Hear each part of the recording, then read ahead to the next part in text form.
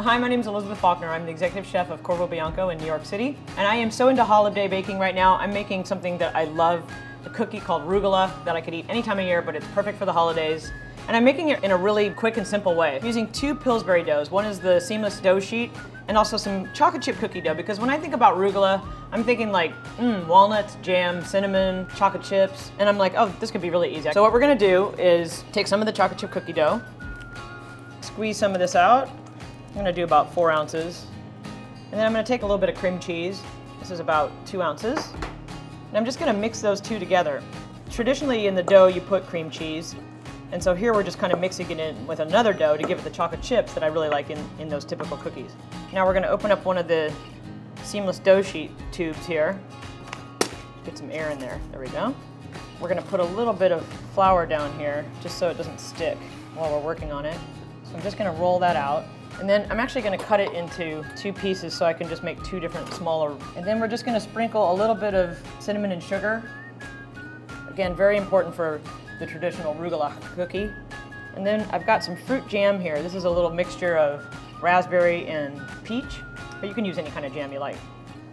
So I'm just gonna spread some of this on my seamless dough sheets. All right, spread that in there, leaving a little bit of seam on both sides.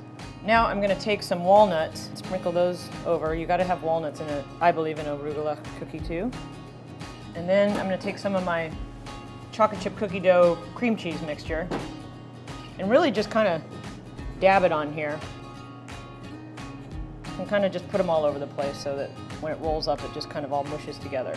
Let's just kind of spread that all in there. Now we're just gonna roll this up. Just like that. You cut off about 1-inch pieces. All right, so take a baking sheet lined with some parchment paper, and then I'm just gonna put these guys down just as the way that I've cut them. So I'm not turning them sideways, I'm actually baking them just like this. All right, let's put these in the oven. It's gonna go in 325 degrees for about 15 minutes. Okay, I think my Rugelach are ready. Let's check it out. Oh, I love this traditional cookie anytime, but perfect for the holidays. So I'm gonna put a little bit of powdered sugar on top. You gotta do that. All right, I'm gonna make a little plate of cookies for myself here. This is a very easy way to make a very traditional cookie called Rugelach.